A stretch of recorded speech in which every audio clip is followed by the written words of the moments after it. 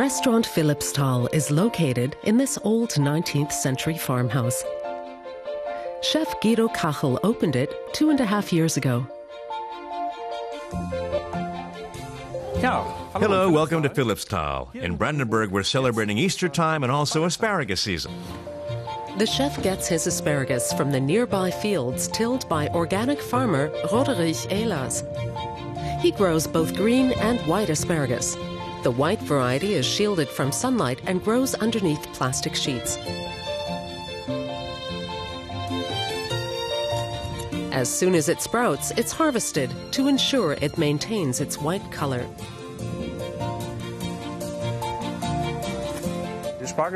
Local asparagus is firmly rooted in this region. It belongs here, on this land, this soil, to this sandy soil. And we only get asparagus once a year. After a few days in the sun, green asparagus first turns violet and then green. It has a more delicate, nuttier flavor. Harvesting of both varieties begins in mid-April in Brandenburg. Here's our green asparagus, freshly picked. A short time later, most of the time on the very same day, it ends up on a plate in my restaurant.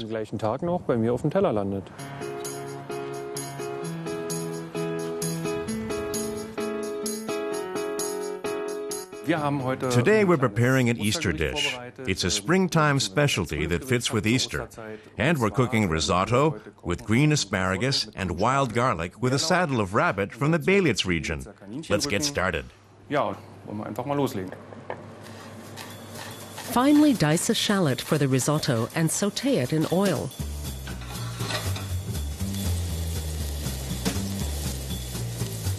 Then add the rice and fry it. Add either asparagus or vegetable stock with a bit of white wine and stir.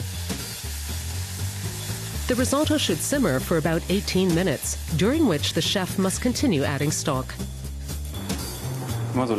You want it partly covered to keep enough liquid in there so it cooks slowly. Now the asparagus. In terms of quality and taste, white asparagus is fine. We're using the green asparagus because we like it better and it's more attractive. Green asparagus has to be peeled carefully. It's best to start at the top, beneath the tip, and work downward. The 40-year-old chef always breaks off the ends by hand.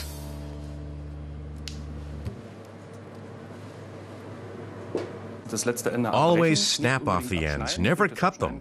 Cutting them can make the dish bitter, and breaking ensures you don't have any woody stalks either. Then cut the asparagus in pieces, cut the tips lengthwise in half, and sauté them. Add a pinch or two of sugar, a dash of chili, and a bit of salt. Stir it into the risotto. Now it's time to add the wild garlic, a leafy herb that grows in spring. It's in Guido Kachel's vegetable garden. The leaves smell like a cross between onion and garlic. It's fresh, all right. He finely chops the wild garlic and mixes it into the risotto. Then he grates in a bit of Parmesan cheese and adds a few diced cocktail tomatoes as well.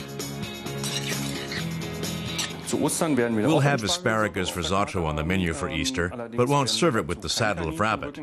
Instead, it'll be fish, probably salmon trout. That goes well with it.